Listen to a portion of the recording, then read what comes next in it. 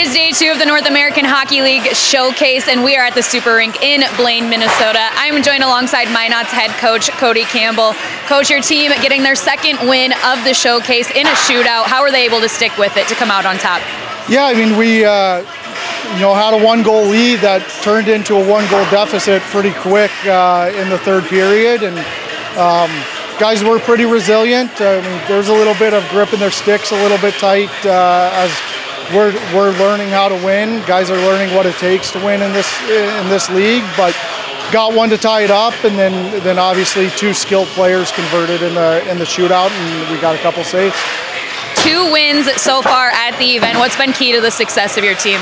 I've liked our compete level overall. I mean, there's some sloppiness still and things that we need to clean up and keep getting better at, but our compete level is something that I've been happy with, and the guys are learning that it's fun to play for each other and get results like we did today. And just how much fun is this event for you guys? It's a big stage playing in front of all of these scouts, and you guys have seemingly on the ice been able to show up as well.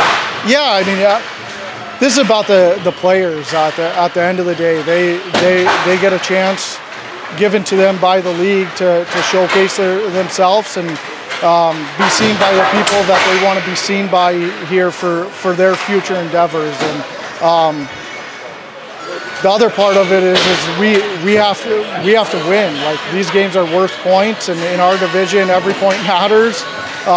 So to come out and get the first 2 is nice, and hopefully there's some guys that get some good college recognition as well.